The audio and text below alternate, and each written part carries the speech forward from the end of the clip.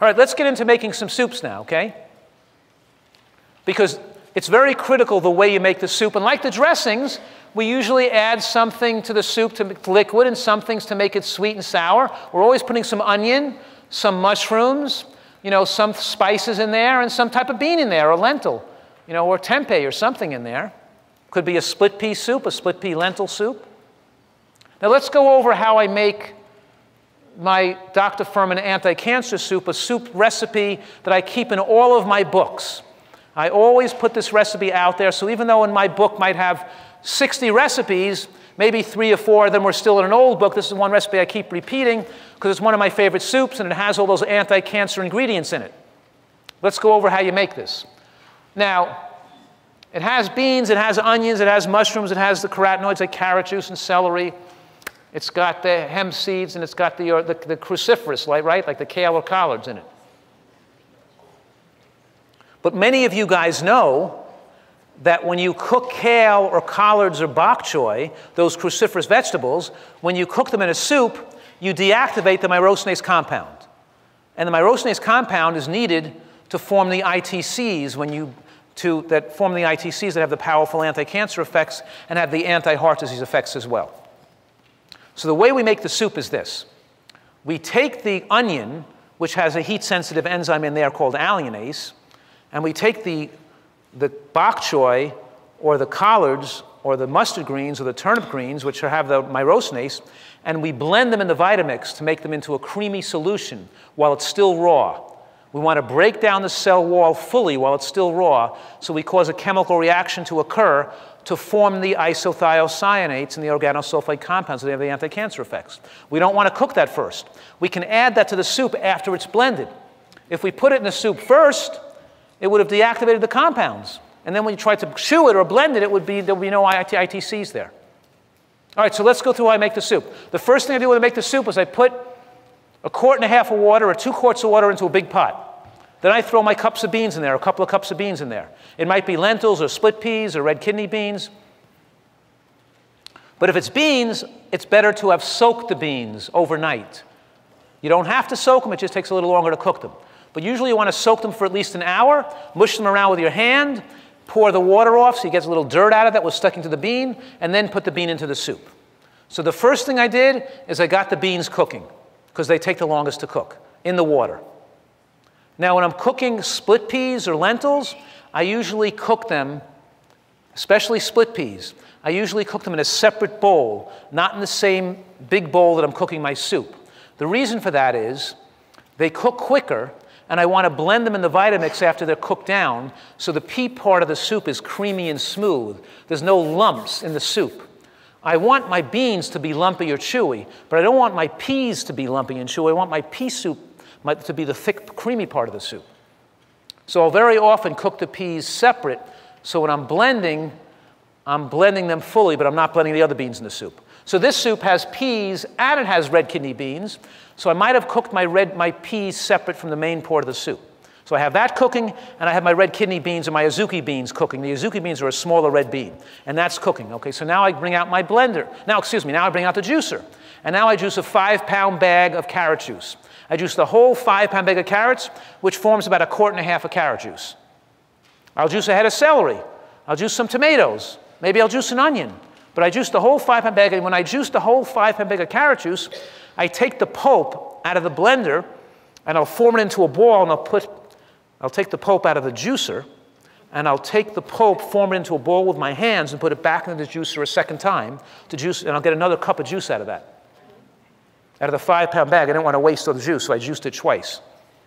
I take those 2 cups of juice now, I take the 2 quarts of juice, and I add it to the liquid in the soup, because I had 2 quarts of water in there. So now my soup base is 2 quarts of water and 2 quarts of soup.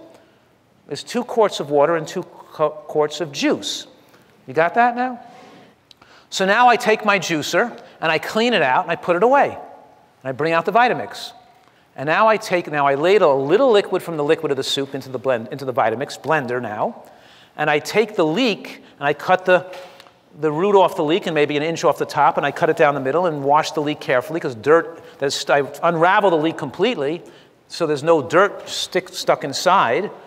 And now I cut the leek in half and put it into the blender with red onion or yellow onion or shallots or scallion or whatever I'm putting to the soup, adding a little liquid in there and blend it, just enough liquid to make it blend. I don't want to add too much liquid because it'll dilute the chemical reaction.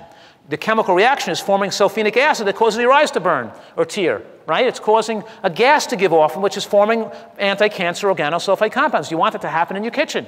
You don't want to cook the onion first, to cook the leek first, because then you're not going to create the chemical reaction, and you're not going to form all those beneficial anti-cancer compounds. So now I cream down the onion or the scallion, and I could pour it into the soup to cook.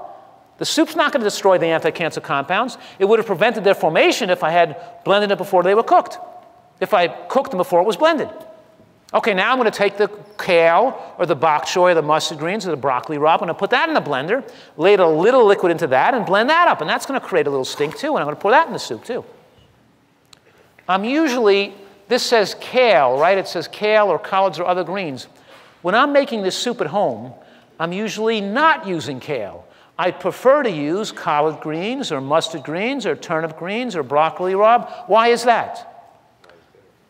Because my family is always eating so much kale. And I'd rather them and the soup takes away the bitterness.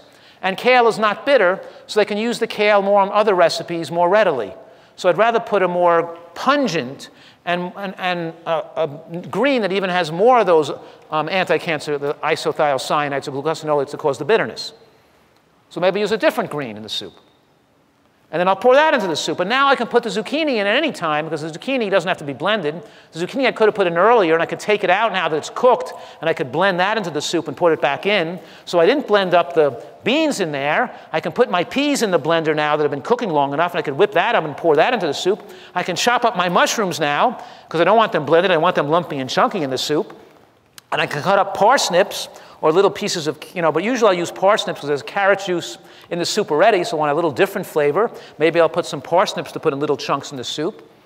But in any case, I have my mushrooms and I make my spices in there. A little bit of veggie zest or Mrs. Dash, or you can use veggie base, but any one of these non-salt flavoring spices. But keep in mind, Mrs. Dash doesn't have salt in it, but it's very peppery.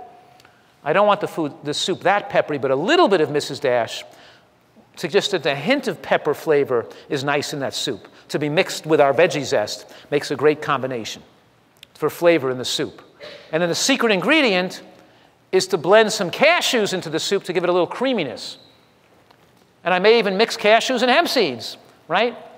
Because I want to get a little omega-3, omega-6 balance in there. And I whip that into the blender and into the soup base and pour it into the soup and stir it around. And then I let it cook for a while, and there I have the soup done. Cooked for 2 hours to get it really soft enough. And then I take that hot pot of soup and I clean out a shelf in my refrigerator so we can eat that soup that night. But once the night's over and its soup's still warm, I put the whole warm soup into the refrigerator as is, covered it up. So the next morning it's cold, I can put it into plastic.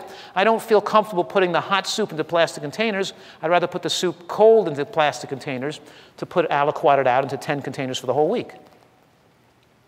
And that's just one soup, and now you have to use your creative, cooking, having fun with cooking to change it around. We're going back to that earlier slide. And you can see how we can change this around. I can put the cabbage in, and I can make it a lentil soup. I could add prunes to the soup, right? I could put prunes in. I'm going to put prunes in. I want to put something sour in. Maybe I'll put balsamic vinegar in with the prunes, right? Maybe I want to make it sour with apple cider vinegar and put lemon and apple cider vinegar. Maybe I want to put apples and apple cider vinegar in the soup to make it a sweet and sour with the cabbage and the lentils. Maybe I want to make a pea and corn soup with the split peas and maybe more split peas and less lentils. And little corn that I'm going to leave in kernels and not going to blend it all up. And I want to have that contrast between the smoothie, creamy part and the lumpy, chunky part. When we went to Italy, at the Nutritarian Hotel in Italy, they used to cream everything into their soups, so their soups were always smooth and creamy over there. They never left anything lumpy, chunky in there. I like the combination between half creamy and half lumpy. That's why I don't blend the mushrooms, and I leave it. And the shiitake mushrooms are most favorable because when you chop them up, they're still like meat, little chewy things in the soup. I like to have that in the soup. And the shiitake mushrooms, you want to eat the stems too. Just cut off that little black bottom where the stem was in the dirt and cut the stem up into little chunks and eat the whole stem, eat the whole mushroom. Don't waste anything. And because you're blending the kale in the blender anyway, don't throw the stem away. Or eat the whole stem of the mustard green or the kale. Don't waste any food. Save your strawberry tops and put them in your soup. They're a good green vegetable.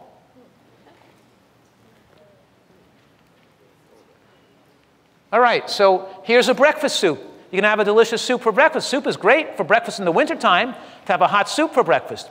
Here's an apple butternut squash soup. It's made with butternut squash and apples with some kale and onion, little vinegar and carrot juice, and a little raw cashews, and then cinnamon and nutmeg to give it that little like apple spice kind of flavor. Really a delicious soup, very easy to make.